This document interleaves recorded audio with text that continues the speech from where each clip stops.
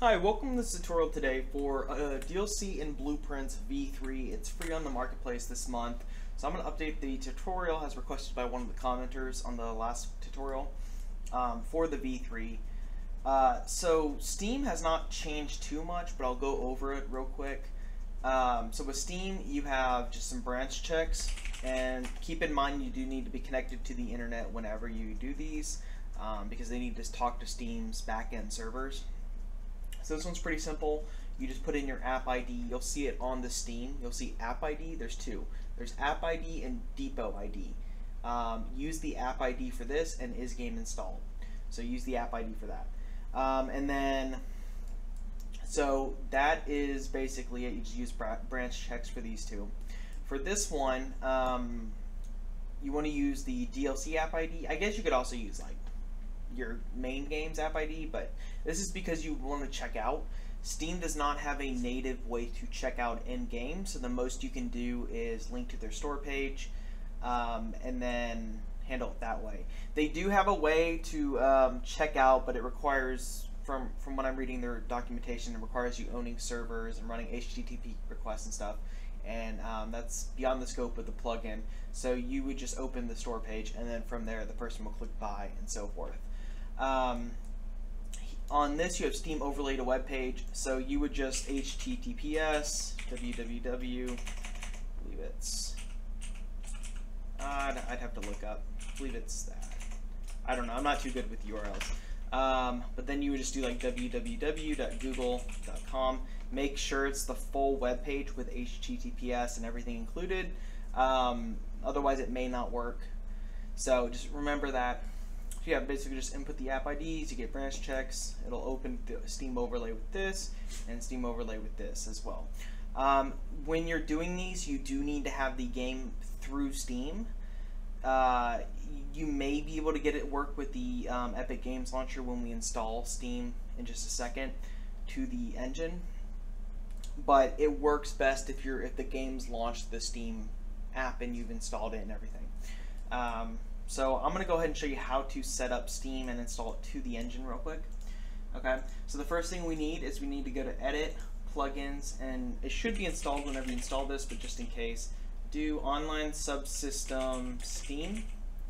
Yeah, so the plugin should automatically install it, and then make sure you have the default Online Subsystem, should be installed, and I believe there's another one called Null, just have that just in case, and yeah. The plugin should automatically enable these though, so shouldn't have to worry about that. The next thing you want to do is you want to go into your project folder, okay, and you want to go to config, the one outside, not the one in saved. Don't go to the one in saved. Go to the one under binaries or .vs. Go to config and then go to default engine, I believe. I believe it is, let's see here. Yeah, so it should be the engine one.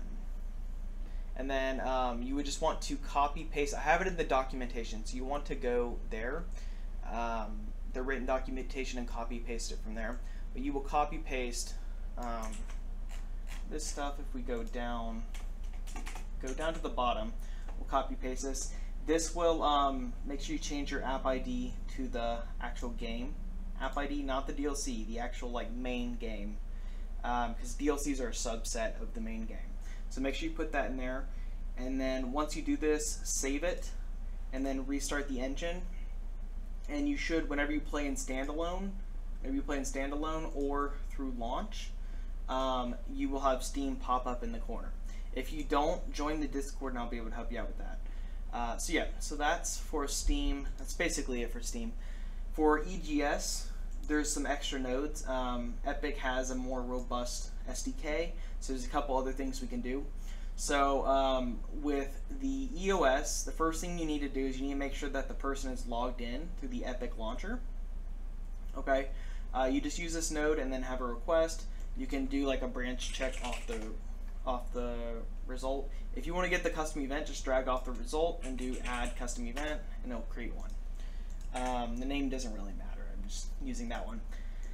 So once you do that, you can get the whatever you want to do, so you can open like a widget or main menu or something, and just make sure they're logged in.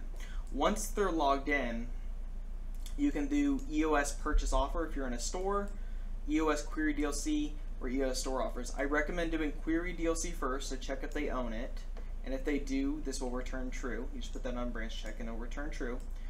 And then if they don't, so if they don't, you can do false and then do EOS purchase offer. And then what this will do is if you ever bought like in Fortnite or something, the Epic overlay will pop up a little checkout screen just like you would in the Epic Game Store, and the person can purchase directly inside the game.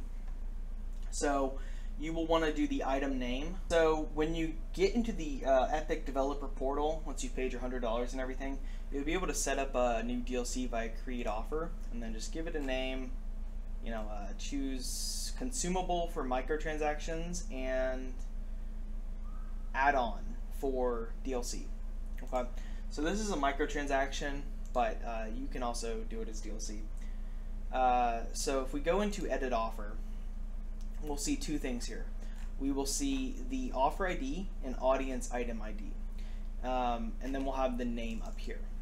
Okay, so on the EOS purchase offer, when it says item name, the one you want to use is this up here, the title of the DLC or microtransaction. Also, one thing to keep in mind, Steam does not support microtransactions, only Epic Game Store. Steam can only be a one-time purchasable DLC. Epic can have both consumable, which is repeatedly purchased, and one-time purchase. So just keep that in mind if you're using this. So item name, you'll want to use the title. And then for these down here, for EOS Query DLC, Epic has the audience ID, which is, if you scroll down, is this right here. You can just copy that, and then you can paste it in there. I'm not going to put it in there. And then you also have the store offers, and what this does is it returns a whole bunch of stuff. So if you're making like an in-game store like Fortnite has, you can return like the price, you can return the description of what your DLC store page says, you can return the item name, long description, all that stuff. You can return expiration dates, release dates. So that's pretty cool. So if you're building an in-store game, you definitely want to use EOS store offers. Sorry, I just opened up my IDE.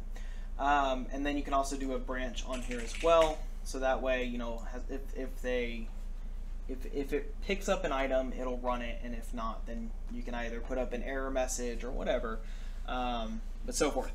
So that's pretty cool about that. The final thing that you need to know about EOS, or there's two more final things, is before you package, it's kind of annoying, but you have to do this with Unreal Engine, is you want to go into the default engine again, and Epic has their own, so I'm going to pull that up over here. Okay, yeah, so they have their own online subsystem, which should also be installed when you install the plugin. But it looks like it didn't. No, it did save. Okay, so if you're switching between Steam and Epic, what you can do is you can just comment out with 2 parentheses like code. You just comment these out and then delete the comments. It is kind of annoying that Epic requires you to do this before packaging, but that's what you got to do. Just copy paste from the documentation. I have one for EGS and one for Steam. Copy paste the code from there. It'll be easier than trying to type it out from the video. You just set these up, and you want to then, once you have this, you'll save it. Okay, and when you go into the project settings, you should see under plugins, online subsystem EOS. If you don't see that, it should be installed when you install Blueprints, but DLC and Blueprints. But if you don't see that, go to online subsystem and type in EOS. Now it's in beta, but it's version 1.0. It should be good. Should be good to go. What this does is it allows you to access the EOS SDK through Unreal Engine. So once you have that online subsystem EOS, you want to make sure you have overlay, social overlay, and you can do editor overlay. I have not tested this, so I don't know if it's working or not. And one nice thing about Epic Game Store is they actually have a pretty easy anti-piracy thing, where if the user if they don't launch it from the Epic Games launcher, then it won't open. It'll give them an error, I believe. So you can make them where they have to basically open the game from where they purchased it. And if they can't open it from the Epic Games launcher, it just won't open. So that's a really nice feature that Epic has. What you need to do is you need to go to artifacts. Okay. Now, Epic Game Store has artifacts in their dev portal. This is a different thing. Sort of. It's sort of a different thing. So you want to go to artifact name, and I'm not going to give you the client ID. However, I will tell you where to find it because this is specific to my game. So you want to just name it like, the name is important in just a second. I'll show you where.